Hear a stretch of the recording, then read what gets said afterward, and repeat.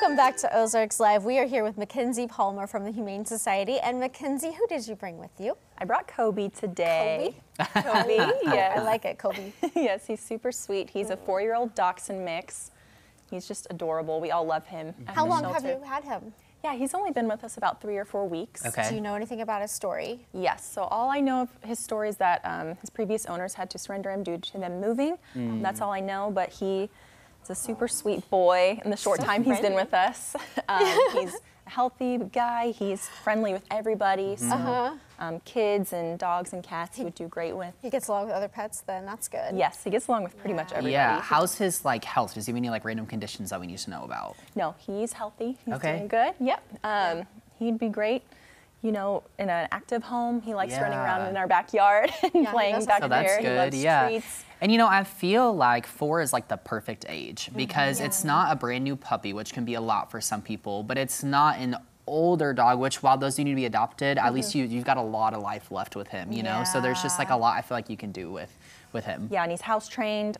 Like you said, he's already got like his basic training all done, but he's got a long life ahead of him. So he'd love to join a family and have a family just, you know, come home to at the end of the day. Absolutely. I love that when we, you know, think about adopting or fostering with you all, that you all know their whole health. Like you check them out so well so that we know what we're getting into and what they're going to need and, you know, their personality. And you do meet and greets too. So like you said, he gets along with other animals. So we could kind of take him or put them together, right? Like, how does that work? Yes, so when they come in, they always go through an exam. Like you said, we examine them just to make sure everything looks good and healthy and like get their approximate age and breed and everything like that. You know, you don't always know when they come in as a stray. You don't have any paperwork or anything, so we do a health evaluation. They all get spayed and neutered and microchipped and up to date on vaccinations if they aren't already.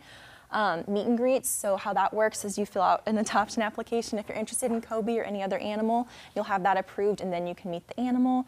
And the dog meet and greet, like you were saying, that's where after you've gone through that stage, if you have a dog at home, you want to see if he gets along with Kobe, we can set that up for you and schedule that. Which is really cool, And I want to ask really fast too, because the spayed and neutering and the microchipping is a huge deal. And so you guys take care of that. People don't have to pay for that whenever they adopt the dog, or how does that work? Yeah, so that's included in the adoption fee that you pay.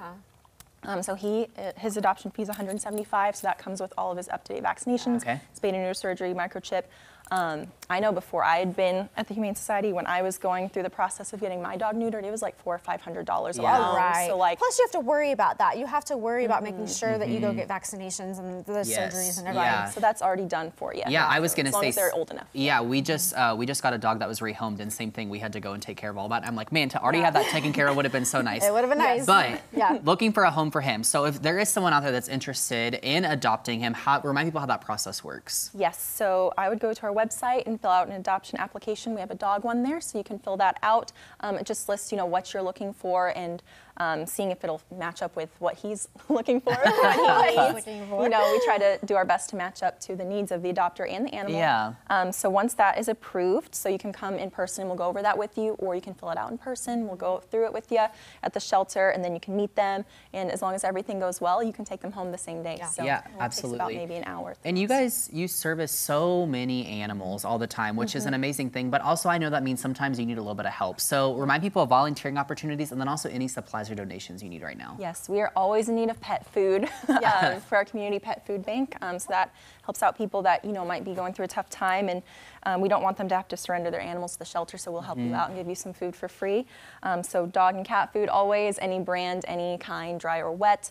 Volunteering, we can always use volunteers for our events, like the PetSmart event tomorrow. That's run completely by volunteers. Very cool. So we won't even have staff out there.